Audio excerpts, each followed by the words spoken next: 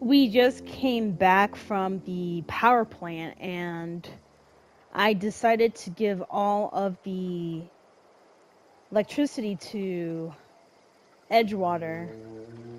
So now I see everyone just huddle up against the campfire over here, not knowing what to do. Let me talk to a couple of them and see what's on their Home mind. is where the heart is. Marauders took that saying a little too literally. Let me speak to Thomas to let him know that I collected all of the books for him. Everybody keeps staring at me. It's not my fault the power's dead.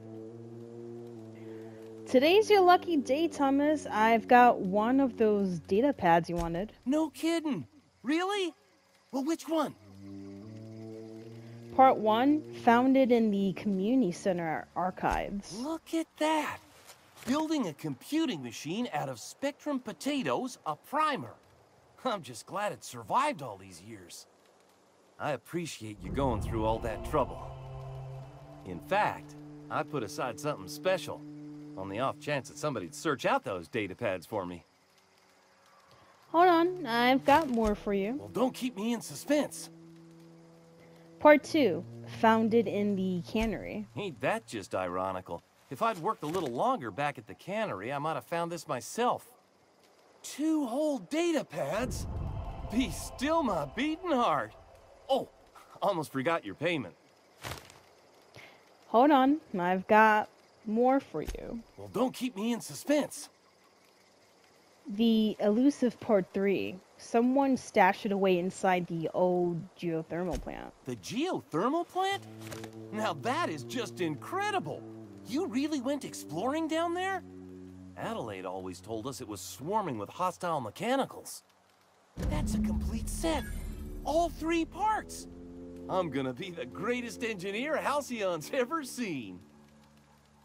Aside from you, Ms. Parvati, I swear, I'll do you proud. I'm glad we could help, Thomas. I've been saving something for you. Just a little contraption I found. Should fit right into your outfit. I should go. Alright, let me just talk to Grace here. I don't know what you did to talk some sense into Zoe, but I appreciate it. I'll leave you be. Okay, so I assumed Adelaide is in there, so let me face her. I know she's angry.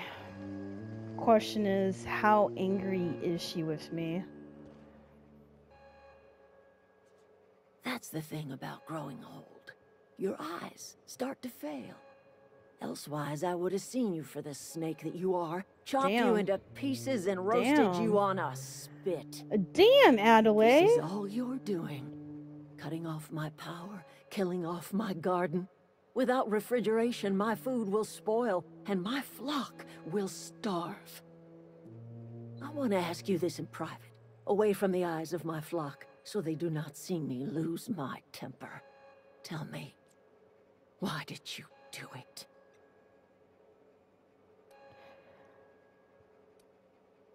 Oh, Lord, what should I say? This isn't personal, Adelaide. I need your power regulator. You killed my garden, destroyed my community, sentenced my flock to a lifetime of slavery in Edgewater for a power regulator.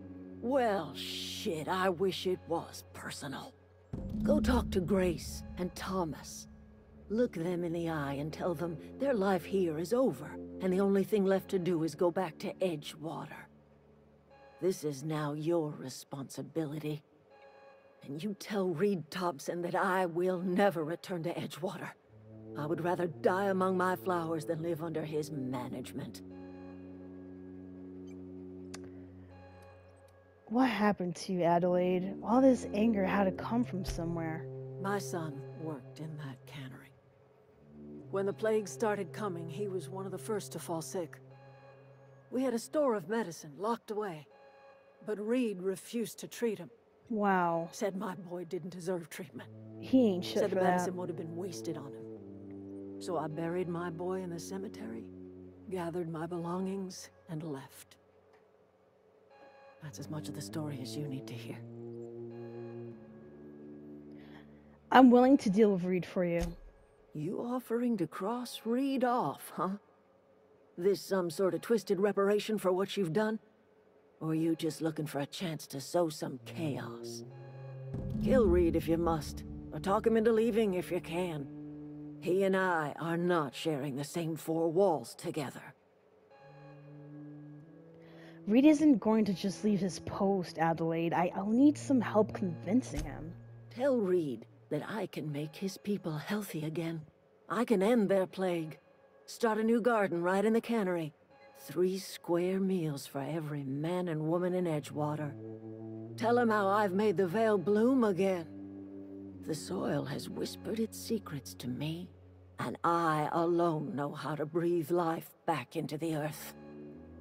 The secret is human corpses. What? I've been grinding them up in my fertilizer for years. Oh my god, that's fucking Marauder, nasty. Worker, don't matter much to me. That is so The fucking human nasty. body is rich with nutrients. I am so happy I didn't eat from you. What the fuck? That's disgusting. If I were in a better mood, I might be inclined to try and change your mind. Enough talk. Yuck. Let's get the fuck out of here. I'm disgusted already.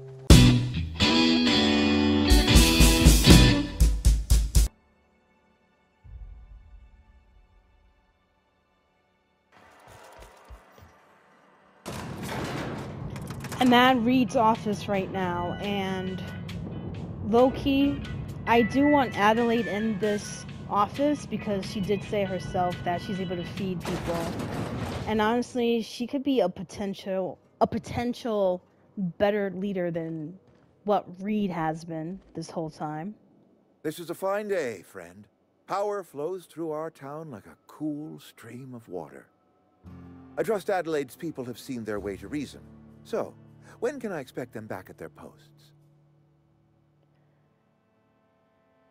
I spoke to Adelaide. She won't come back so long as you're here. Then we are at an impasse. Stewardship over this town has been entrusted to me by Spacer's Choice. I am not perfect. I have made my share of mistakes. You call those but mistakes? I have done my best for this town. No, you're an asshole, but okay. You let Adelaide's son die. Her son got sick with plague a couple years back. Company never gave us enough medication to treat the whole town.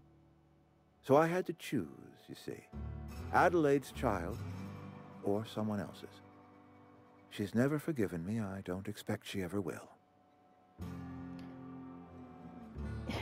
You say you've done your best, but all I see is a town falling to pieces. I have been holding this town together with both hands. You can't just expect me to leave. I am a Spacer's Choice man. My father was a Spacer's Choice man. Edgewater may not look like much to some buttoned-up freelancer. Oh, wow. But it is my home. What a backhanded compliment. That's so cute. Adelaide's people aren't getting sick with the plague, Reed. I don't believe you. Plague's a reality of life. Best treatment is a good work ethic. Have you people ever eaten an actual vegetable? The very notion is just grotesque. A raw vegetable? Why don't you just ask me to go chew the bark off of a tree? You ignorant We're a ass. Spacer's Oh Choice my God. Saltuna cannery. We eat Saltuna here, and only Saltuna. I'm pretty sure it's your food that's making you sick. You need Adelaide's garden. I don't understand. You say Adelaide's growing her own food, Yes, but that she should not be is. possible. The soil's gone sour. Company said as much. Our own botanists couldn't grow decent crops for us, so the company got rid of them and shut down the greenhouse. Adelaide's found a way to grow food. She'll come back if you step down. You will excuse me for being skeptical. How exactly is Adelaide growing crops in barren soil? She's been using human corpses in her fertilizer. Adelaide has been using dead bodies in her fertilizer? Yes. Come to think of it, that's a stroke of brilliance. Oh, you're disgusting too. What a remarkably efficient solution. Recycling Spacer's Choice property long after its date of expiration. I was wondering about those missing bodies in Silas's cemetery. This town needs Adelaide. She won't come back so long as you're here, Reed. So Adelaide wants me gone. Trade my life for the life of the town. You understand what she's doing. If I leave town, I am as good as dead. If I stay, Edgewater will die of attrition. Adelaide has discovered some secret cure for the plague, and she is holding my town ransom. Wow, you really are actually debating about this. You know what?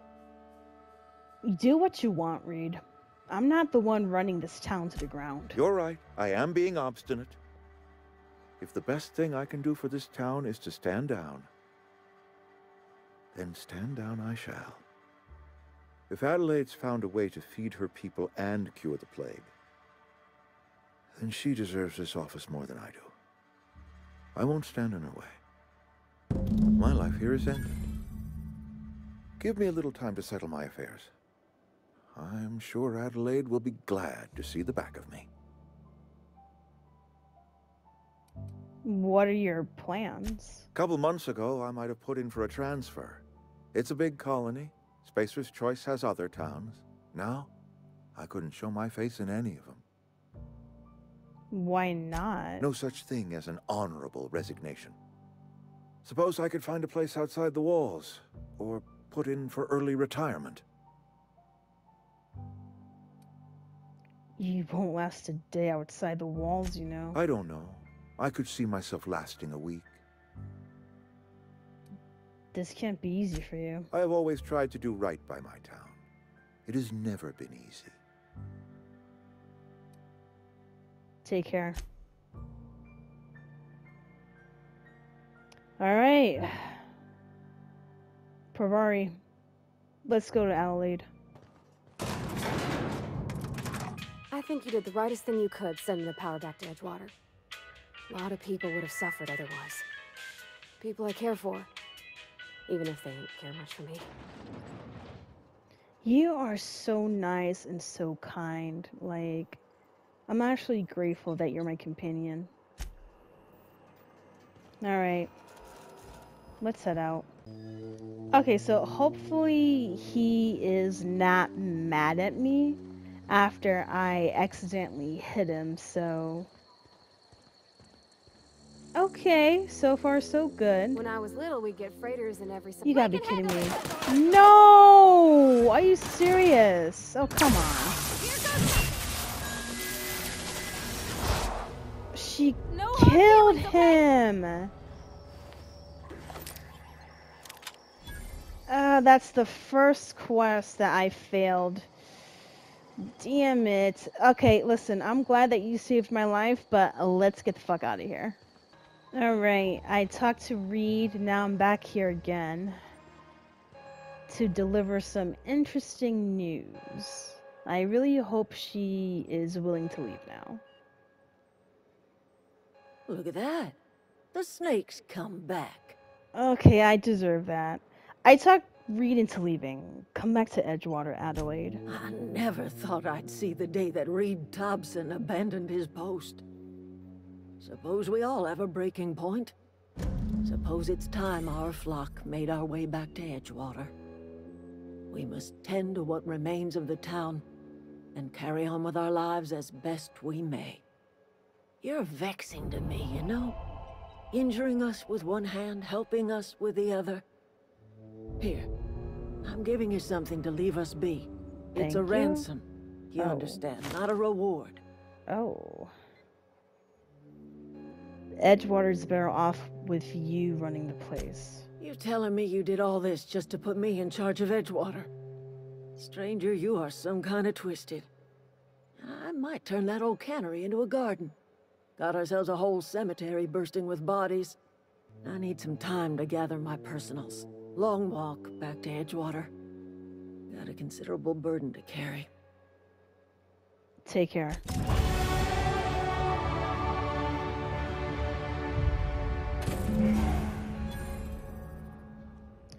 Alright, got the power regulator, so at this point, I'm on my way back to the ship. Sorry. I'm just trying to figure out what to do is all. Adelaide tells me she's moving back to Edgewater. Adelaide said that? Was she sober at the time? I never imagined she'd step foot in Edgewater long as Reed ran the town. Something must have changed in Edgewater. Adelaide's good as family. If she's going back, so are we. I should go. Never liked Reed much. Can't say I'm sorry he's gone.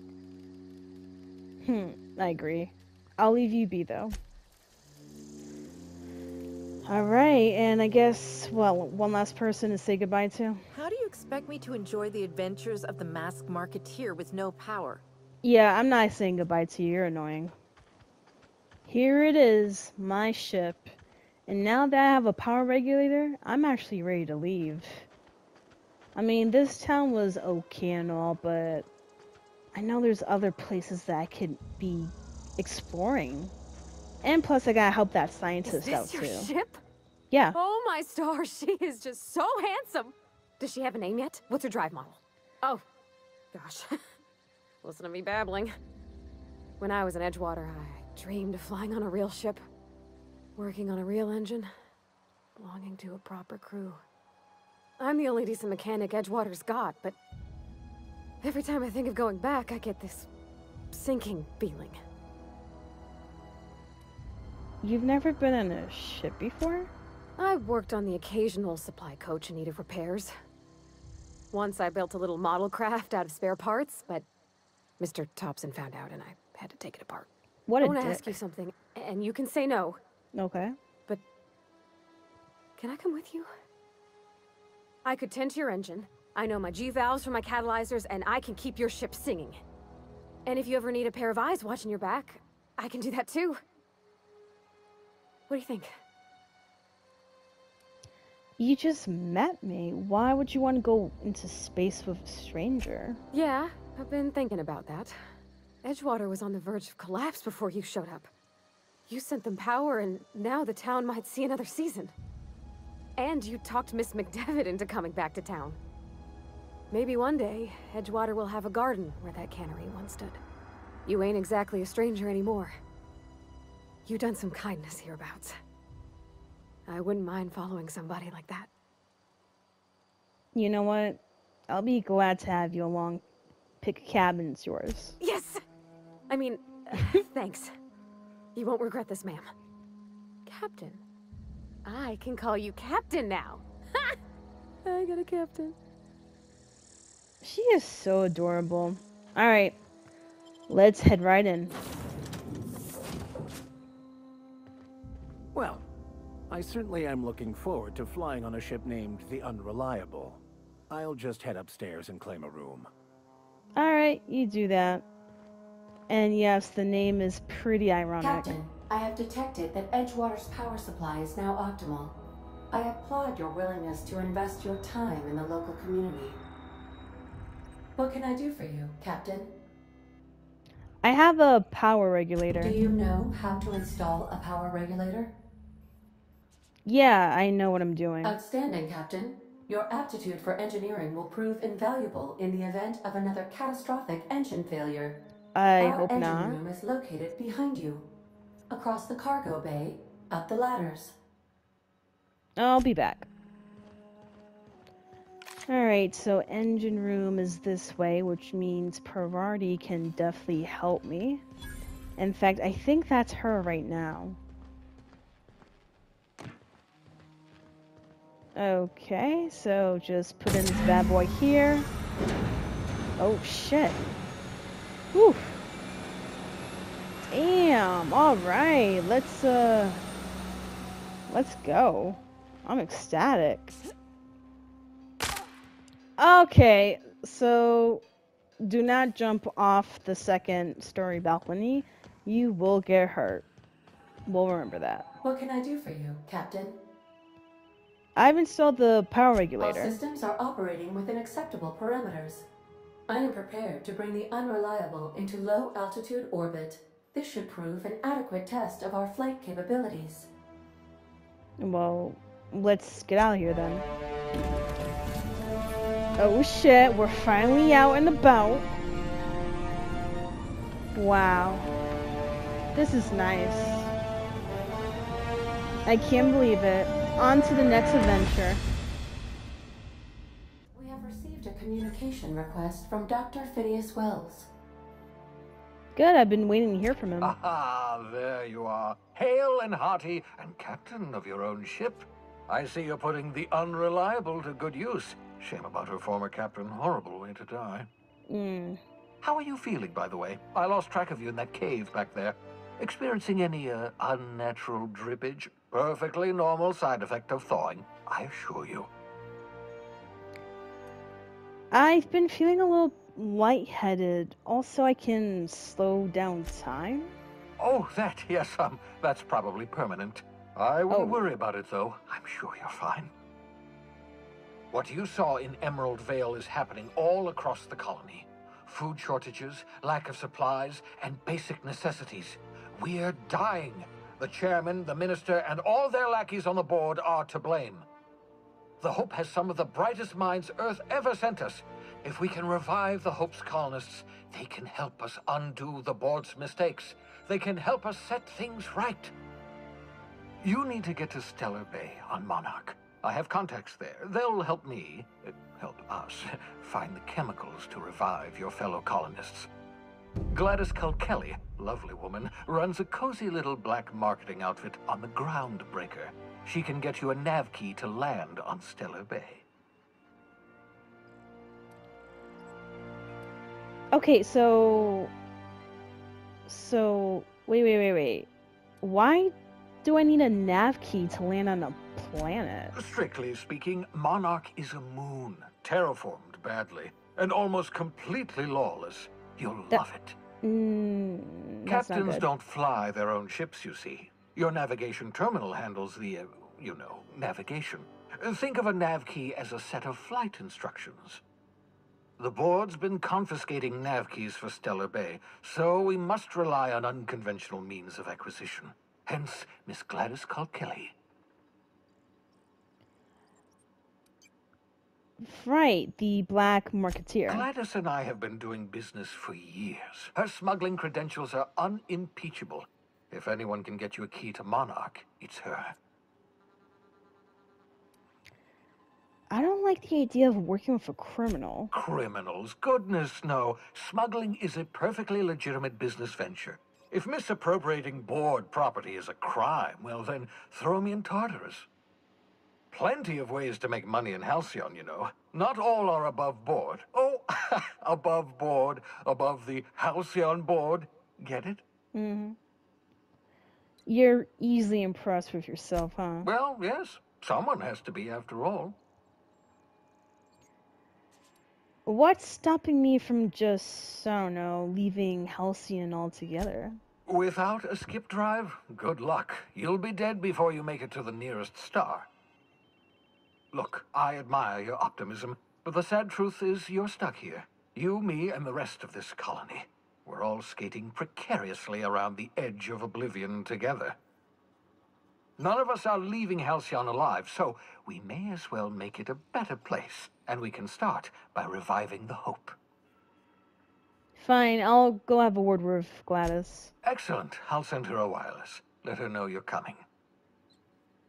By the way, I gave Captain Hawthorne a disguise apparatus of my own design, cutting-edge technology, years ahead of its time.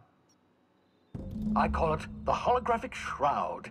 I'm sure it will prove remarkably useful to you. You'll find it in the captain's quarters. You want to explain what a holographic shroud is? Marvelous device. I'm quite proud of myself.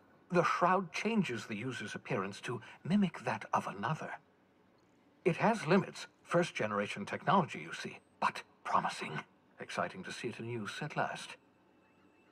Very simply, the holographic shroud uses biometric information contained on standard identity cartridges to generate a holographic projection around you. You mentioned this thing has limitations. Only stands up to a casual scrutiny. Use it too long, bound to flicker, blur, something like that. Movement makes it more likely. Best used in moderation. When you see guards in your path you can't sneak past, for example. Maintain your distance. Act normal. No running, no jumping. Don't draw their attention. If they pay attention, they're more likely to notice flaws in the hologram. Okay, well, I'll put it to good use. Thanks, Phineas. Excellent. I'll contact you once you've found a way to get to Stellar Bay. If you have any questions, come see me in my lab. And remember, don't trust the board. They'll try to win you over with promises of wealth and power, but it's a lie. The board's only interested in filling their own pockets. If we don't put a stop to them, they're going to run this colony to the ground. Transmission ended. If you are ready to depart, please select a destination on your navigation terminal. Got it. Okay, so after looking at the objective, we got to go to Monarch. So let's travel here, I guess. Okay.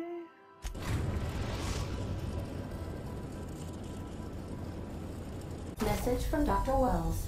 He'd like to congratulate you on finding a route to Monarch.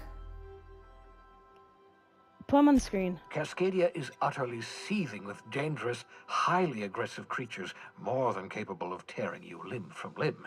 Damn.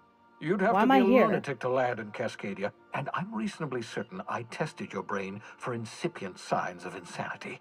Trust me, talk to Gladys Culkelly.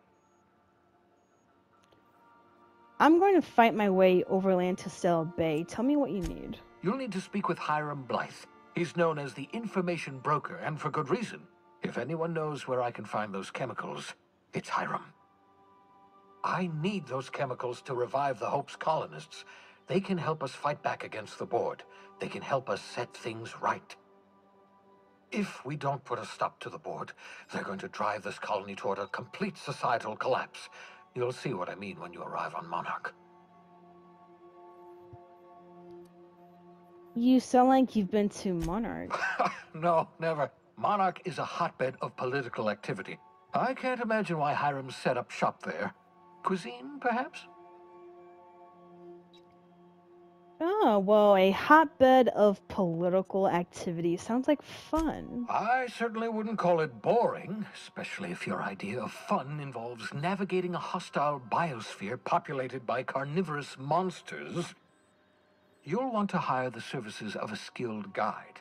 I recommend a hunter by the name of Nyoka. Frequents the drinking establishments of Stellar Bay. Very hard to miss. Once you have everything you need, make your way to Hiram Blythe's compound. All right, I'm off. Best of luck. Everyone on the Hope is counting on you. Captain, an unusual wavelength is coming through Monarch's aether wave frequencies. The eternal is in us all. The OSI would have you believe that your place in society, indeed in the universe, is preordained. A man who works in the mines of Hephaestus, coating his lungs in mercury dust for not but a few bits a night. This fate is set in stone? When he dies young, coughing up black blood, his part in the grand plan? No, I say. Greatness is in everyone, not just those so fortunate as to have been born into prosperity. That was unexpected and odd. I agree. What was that? Analyzing the subtextual ordering. I believe it was a type of sermon, Captain. Very zealous in origin. Okay, well, I'll be back. Let me get the device that Phineas made for me. Huh, Edgewater. Nice. I believe this is it. Yep. Alright, so let's go to Gladys.